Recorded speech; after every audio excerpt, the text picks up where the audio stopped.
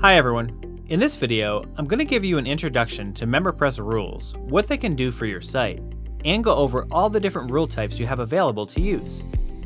Rules are a feature of MemberPress that allows you to restrict access to specific content on your site. For example, you could set up a rule to allow access to a specific page of your site to only those who have a membership. Or you can restrict access to an exclusive article, for example, to only your top tier membership level. So let's jump in. From your WordPress dashboard, go into MemberPress and Rules. On this page, you'll be able to edit any rule you have set up on your site or add new ones. To add a new rule, I'm going to click Add New. Here, you'll be able to set what type of rule you're creating, or in other words, what type of content you're protecting, and who gets access to the content. The first text box you see here will give a name to your rule. It'll auto-populate with the type of rule that you'll set up below. Here, under Content and Access, you'll begin creating your rule. This dropdown under Protected Content will display the many types of rules MemberPress offers to restrict access to your content. This selects the content on your site that'll be protected by this rule. So, the first option you'll see is All Content. This will simply protect your entire site. We don't recommend using this rule unless you think it's absolutely necessary for your needs, because you have far more customization with the many other rule types here. If, however, you do feel that it's necessary for you to use the All Content rule, we recommend that you exclude your login page, registration pages, and any other page you want users to be able to access regardless of their membership type, such as the MemberPress account page. The account page is where your members can manage their payment methods, plan, and more. We recommend excluding the account page from any rule because it is by default inaccessible to non-logged in visitors of your website. If you protect that page additionally, once a member subscription expires, they won't be able to access the account page in order to update their credit card details, for example. That'll just create more work for you, and it won't really contribute to data protection in any way. You can exclude pages from this rule by entering their page IDs here. You can get the page ID of the pages you'd like to exclude by going to Pages on the left sidebar of WordPress, clicking on the page you'd like to exclude, and copying this number here next to post equals in the URL. Then, back in the Rules Setup page, paste them here, separated by commas. You do need the page IDs for this to work, so you won't be able to simply type the name of the page or anything like that.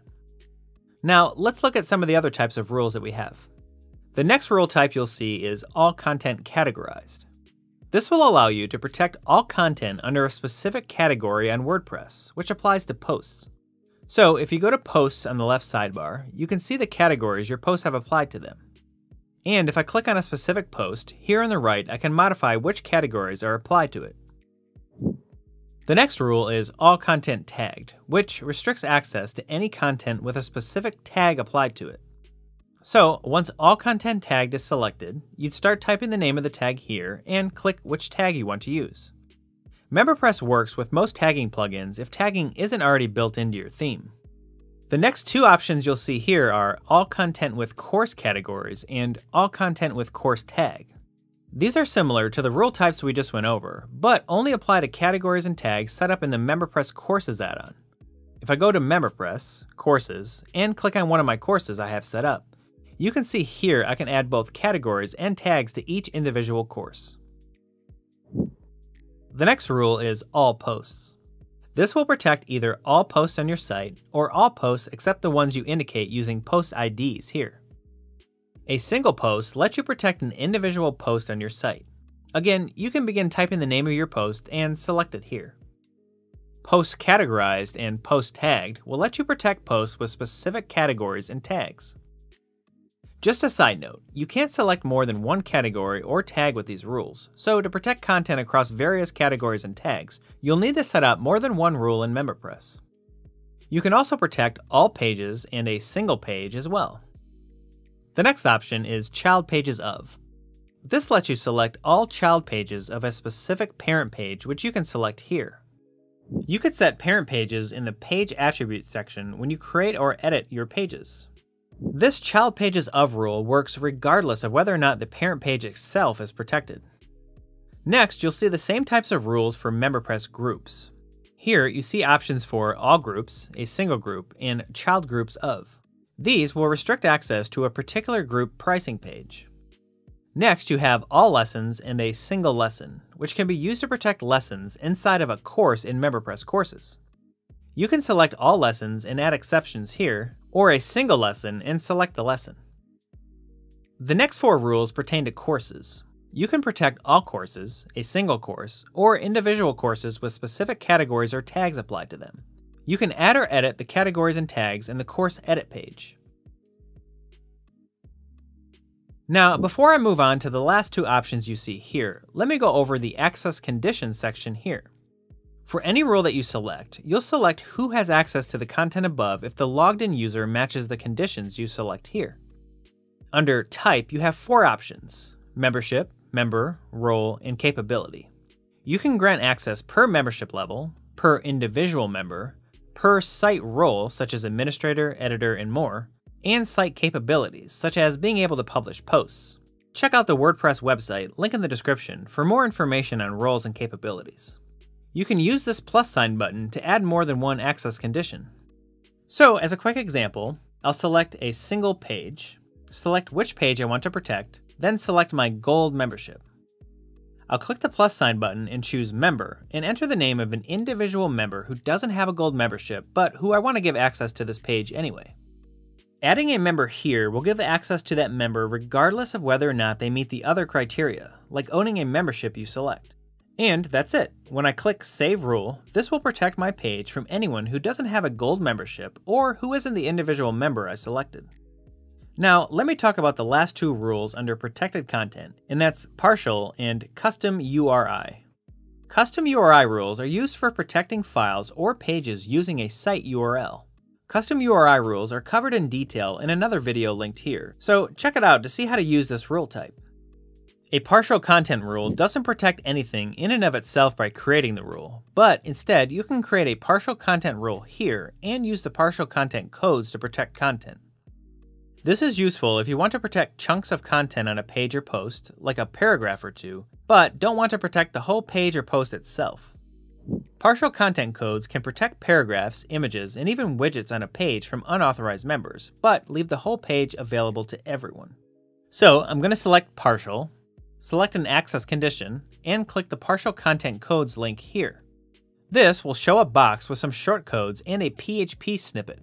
These shortcodes here can be used to wrap content on a post or page, like a paragraph for example. This can be used on an unprotected post or page, or on one that's already protected. This first shortcode will show the content wrapped inside if the user has one of the access conditions set up above, and the second shortcode will hide the content for users with the access conditions above. So just to quickly show you how this works, I'm going to copy this first shortcode and save this rule with partial selected and my gold membership as my access condition. I'll go into Edit on a page I have set up with a list of 10 tips on how to start a successful business. I want to protect my last 5 tips so anyone can see the entire page and the first 5 tips, but only my gold members will be able to see the rest. So I'll wrap my last 5 rules between the shortcode and click Save.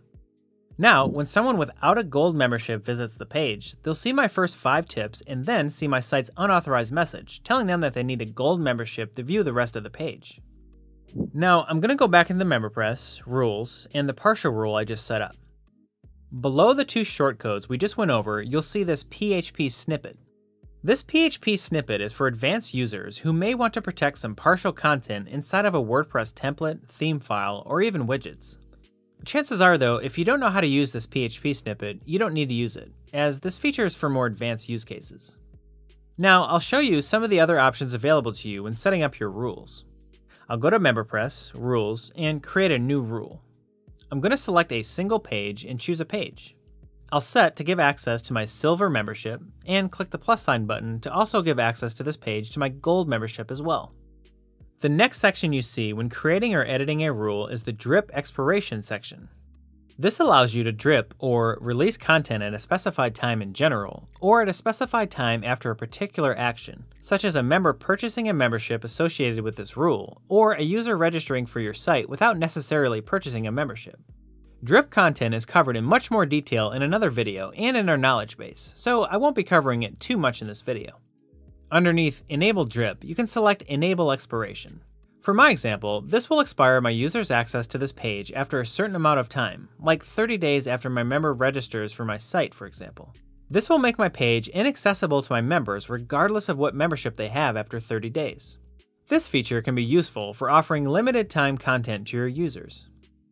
Below the drip expiration section is the unauthorized access section.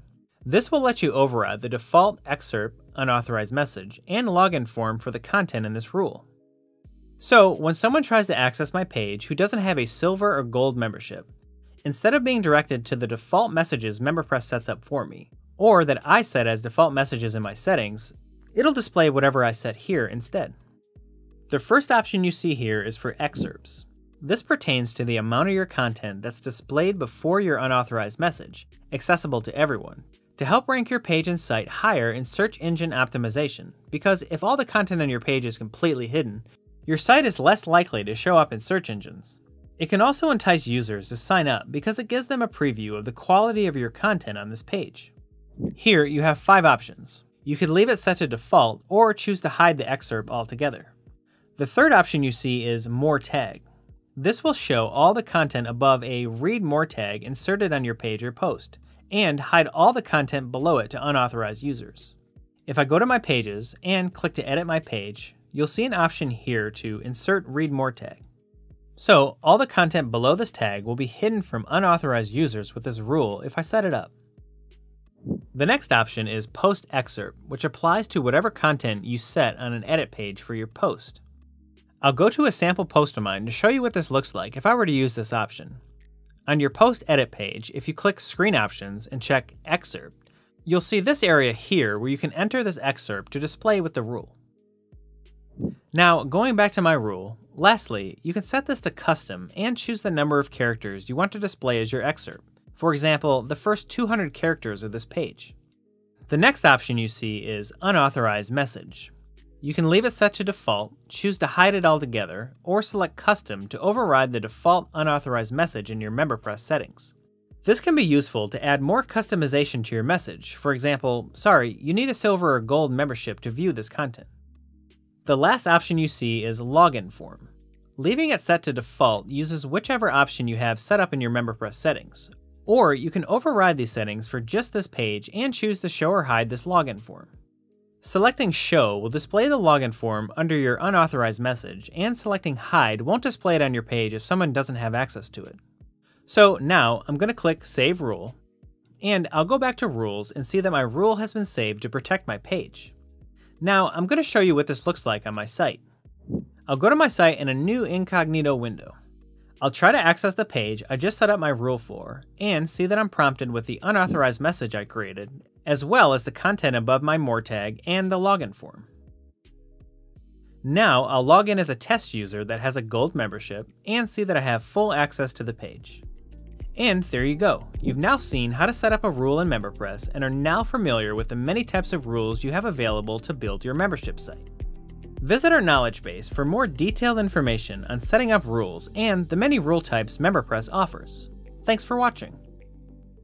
If you liked the video, be sure to like, subscribe, and check out our other videos that makes getting MemberPress up and running a breeze.